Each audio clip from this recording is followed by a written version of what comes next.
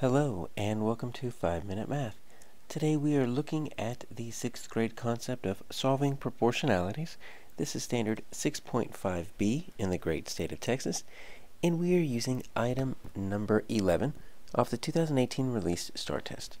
If you have not done so already, please go ahead and take a moment to pause the video, work this problem out on your own, unpause it, and then we will look at our answers together. So we are looking for a percentage. We see that right here, and we see that all of our answer selections are percents.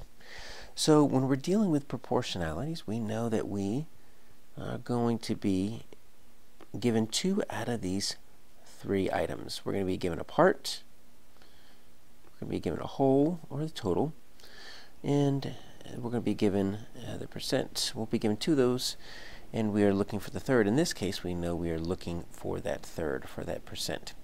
So what do we know about this problem? Well, yesterday we have 170 guests called for room service. I'm going to say 170 called. And 255 did not call. So 255 not call. What percentage of the guests at this hotel called? Alright, so we're looking for the percentage of the guests that called. I already know what the part is, so take a look at this right here. My part is going to be 170 because we're looking for this unit right here, the percentage of guests that called for room service, and we already know that 170 called for room service. So it seems like it might be a really simple problem off the bat, but we don't know the whole. This 255, that's not the whole. That's just the amount of guests that did not call. So we have a simple fraction here, but we don't know the denominator yet. In order to get the whole, we're going to have to do one simple problem, but it is an extra step. We have to actually add 170 and 255. Because 170 called, 255 did not call. And let's see if we add those together, how many total guests we have. There we go. So we've got 425 total guests. So that's my total. So I'm going to use that as my denominator. So what I can say is I could say 170 called out of 425 total.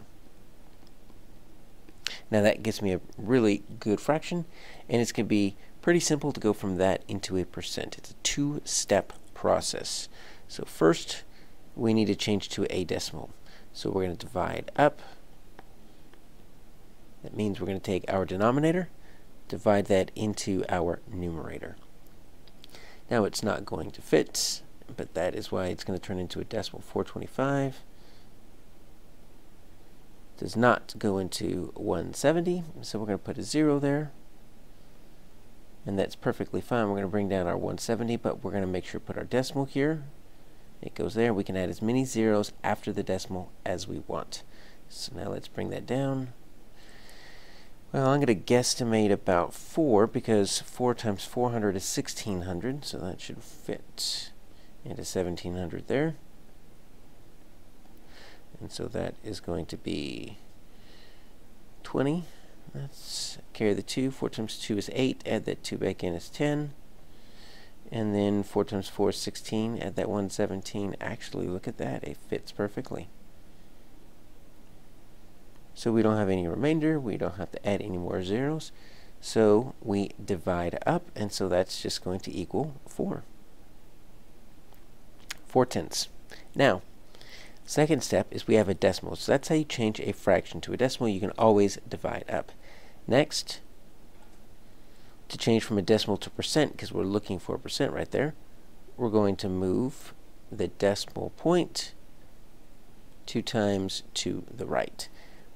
And so we're going to take 0.4, and we're going to add 2 zeros, or we're going to add 2 decimal places over there. We're going to put a 0 there where that blank was.